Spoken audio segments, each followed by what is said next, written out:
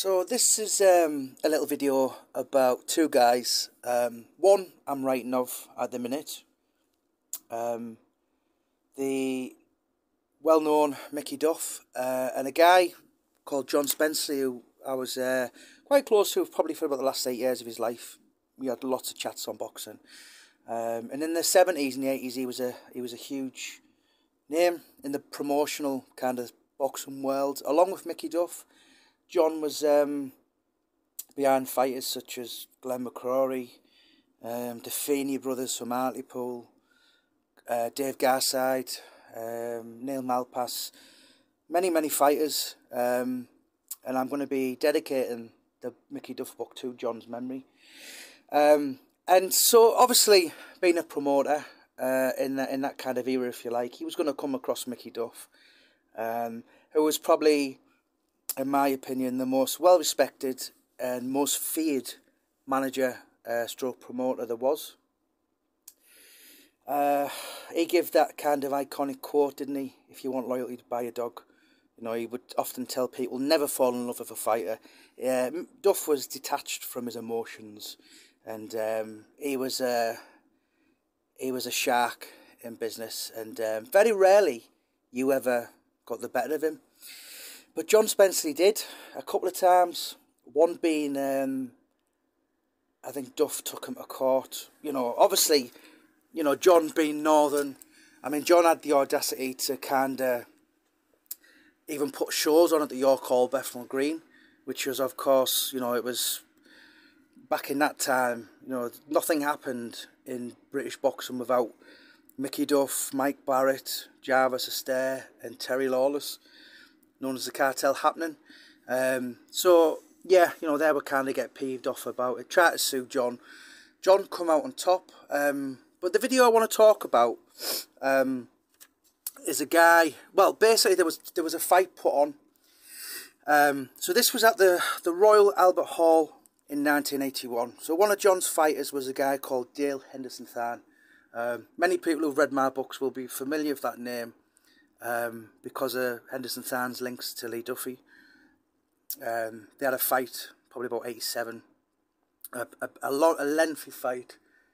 Dale was a very good middleweight boxer, but of course, you know, no match for the Duff. Big young 6'4" heavyweight, probably in his prime then, you know, 22, 23 or whatever when he was. And so anyway, Dale Henderson-Than was 2-0 in 1981, and he was offered a fight with this massive punching guy from Bristol called Nick Wilshire. Wilshire was devastating puncher. Anything he broke. I'm just trying to think. Not off the top of my head. I don't think there was. You probably better check it on BoxRec, but there wasn't many people that went the distance of Nick Wilshire. So Mickey Duff offered John Spensley the fight for his lad, Dale Henderson-Than, and it was last minute, you know. So it was back in 81 for probably an 8-rounder. You're probably looking at 500 quid was fantastic money, you know, for a show of for that level, if you like. But John Spensley, you know, he was an old fox, and he knew basically that if people are ringing up asking for opponents within 24 hours or the last 24 hours before the show, he knew he could have charged what he wanted. So he basically said to Duff, look, we'll take the fight, but instead of the 500 quid plus expenses, I want 2.5 grand.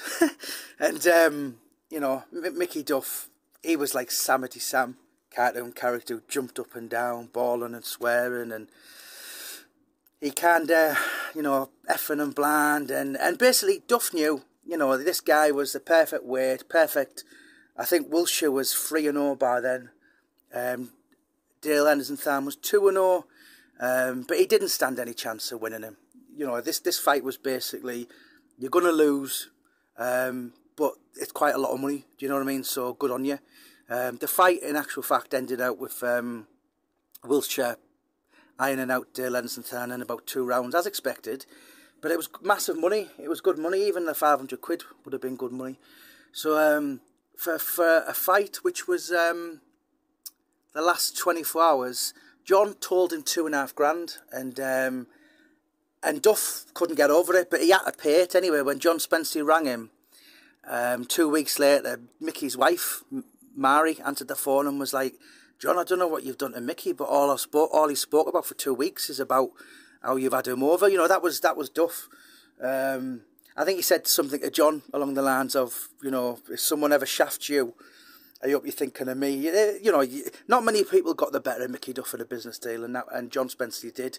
And yeah, John, very, very sadly missed, and quite ironic really how I'm going to be writing a book on Duff, and they were all promotional sparring partners, and they knew each other very well, and I will be dedicating the little big man, Mickey Duff, to John Spensley's memory.